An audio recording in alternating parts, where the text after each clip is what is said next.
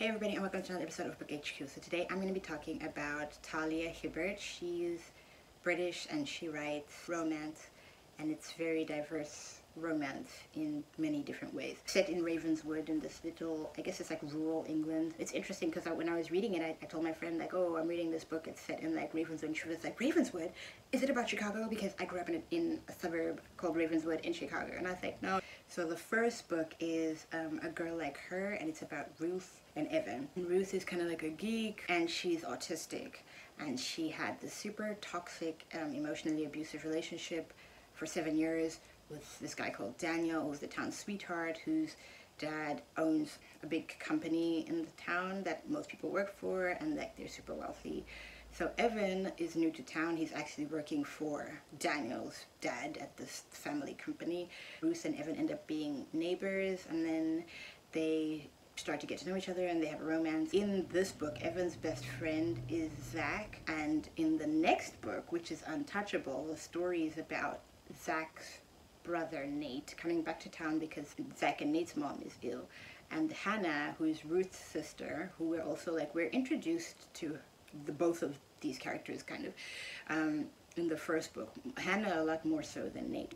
We're looking into Hannah's life. She destroyed her life, I guess, defending Ruth's honor when she found out about like how awful Daniel was to her. She destroyed his sports car, and then she got a criminal record because he pressed charges, and then she's not able to continue practicing what she studied to do professionally. So she ends up being a nanny to Nate, who's a widower and has moved back with these 2 kids.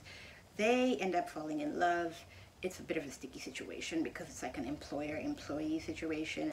The lines are kind of blurry because it kind of might be that he's taking advantage of her because of his position of power, etc. But it's really interesting the way in which they handle, or Talia Hibbert handles it, and at the end it's a happy ending. They have a friend. In book 1 and book 2, there's this friend, her name is Ray, and the third book is about Ray and Nate's brother. Nate's brother, Zach, who I talked about from book 1. The book is called That Kind of Guy, and we discover that Nate is a demisexual and he's kind of struggling with it, and it's part of the reason why he was kind of a lad about town, because he was struggling with it and with the need to please people. Ray is new to town, she's divorced, she was married to an emotionally abusive a-hole, and she got a lot of his money in the settlement, so she's like rich. They call her old, but she's not that old, she's like in her 40s. The whole gang basically are friends. The couples are friends, but Ray and Zach aren't a couple when the book starts. And then but they get along really well, and then, as the book goes on, sparks fly, but then there's uncertainty because there's complication with Zach being demisexual and Ray having a problem trusting people because her mom is actually the worst, super emotionally abusive, and then she also had that history with the emotionally abusive husband.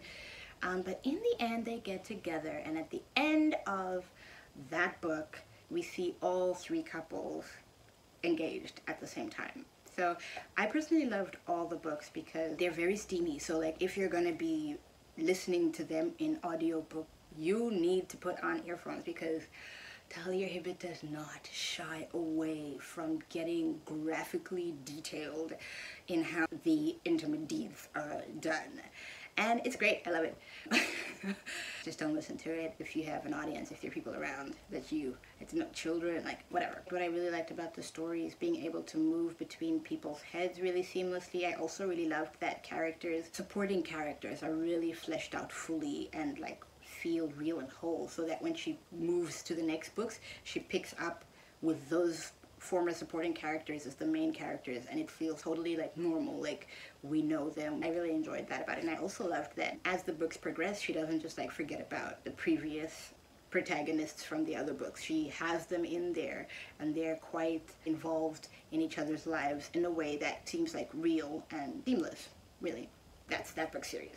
I'm reading her, I guess it's her first book series, I think, because I now trust Talia Hibbert and where she's taking me in a story. So knowing that, I'll get an emotional payoff, and that I'll also learn something from it. Another thing I really like a lot about Talia Hibbert's writing is that she really does touch on really serious issues like emotional abuse, living with autism, interacting with people who have autism, and also like working through emotional stress and difficulty when you have been or are in relationships with people who are emotionally abusive. And that's a really important topic. A lot of people experience it without even realizing it, and a lot of people just kind of brush it off as not being something serious, but it is. And I really like the way that she handles it, tastefully and respectfully. I kind of also like the way in which her protagonists break those kind of toxic cycles. If you've already read some of them, do let me know. Leave a comment in the comments below. If you haven't already subscribed, go ahead and click the subscribe button, click the bell as well so that you know when I post new videos.